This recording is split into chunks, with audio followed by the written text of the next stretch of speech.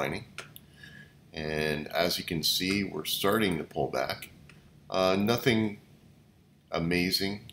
I started shorting it when we went above this 138 here, the upper 130 area, and I've hedged all the way 100% now. Like last 20% of it I did above the $2 range, and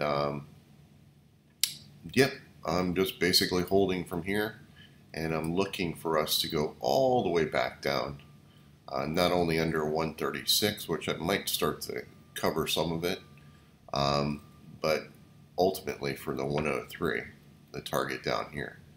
And so nothing has changed, and I'm continuing to look for that. I believe we'll get there. How long it's going to take? Well, considering that this took weeks to get all the way up to where we are right now, from last month, it's almost a month in reality, right? So less than a month, but around there. It might take weeks to get all the way back down here. So we'll see what happens. I'm not in a rush. I basically have a neutral position. So, I'll just be buying back what I own because I want to lock in my profits in reality. And that's the same thing with Mara as well. And this one I'm expecting to go all the way back down to here, the 480s. So yeah, I'll just be waiting for that to happen on there. Now let's take a look at Bitcoin, because I did hedge more, another 10% at this 22,860 area. And I don't think that there's anything to do but wait on all of these. I see it's very flatline, and it has a lot of these spike candles right off of this mid 22,360 range right there. But, no big deal. I'll wait. There are possibilities that we could go higher. The volume in the tape read is very negative. So I don't think it's going to last long if we do go back up to these levels, but you don't know. I'll look to hedge another short if we get back to around that 25K area in this block right here, because this is the next resistance point. Let me point that out on the chart. You remember this area over here that I showed you? I'm looking for that to occur. So that's a possibility. That's a statistical possibility. Now, do we close out this pattern and pull back here first before getting to this level? That's a good question. But I won't be able to say either way until it actually happens, so we'll just have to sit and wait. But my next level up here will be to hedge short another 10% of what I own. And yeah, that's basically it. So there's really nothing for me to do. But wait, we already know what I think of here.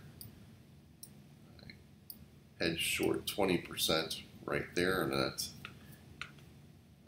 Ethereum, and another 10% I'll look to hedge if we get above the 1700. So that's my plan for all of these.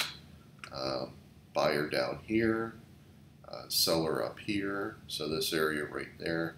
I've traded this range perfectly, so I'm very happy with the quality of the trades that I did. And I built up some really nice profits, and I can't complain about that. But let's look at some other markets, because honestly, right now we're in wait and see mode on Bitcoin, and we'll see if we're going to make a move higher or if we're going to break down. Again, there's sellers, so in the tape it reads negative, but that does not mean we can't go higher. But anyway, let's go to silver.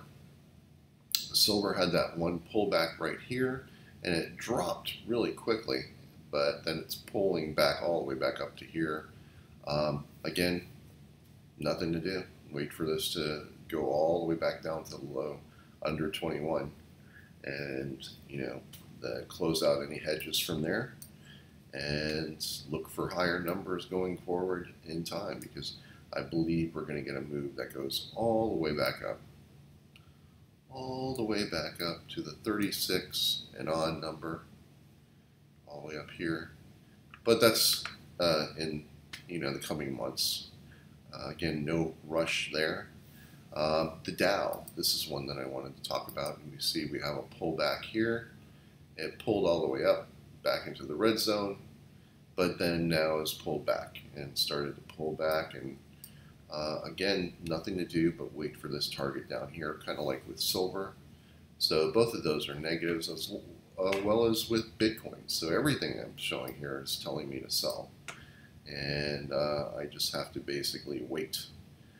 So it's kind of an uninspiring moment that we're in, nothing of interest. Marking a few pairs that I would look for short-term trades. Not in the range of free money, but they're good trades. I'll be watching them to see how they develop, and you'll probably be hearing about those in the near future. I'm not going to tell you what they are ahead of time, but I will let you know that I have spotted 2 candidates. So it'll be interesting if they develop and they are good enough for good trades. That's basically it for this update. I'm going to have other videos out. They're probably going to be more educational. And this one is just going to be a short one. Nothing really going on in the marketplace that I really can see that is interesting. Things are kind of just blah at the moment. So anyway, that's the start of this week. I will see you in the next video. Have a great week.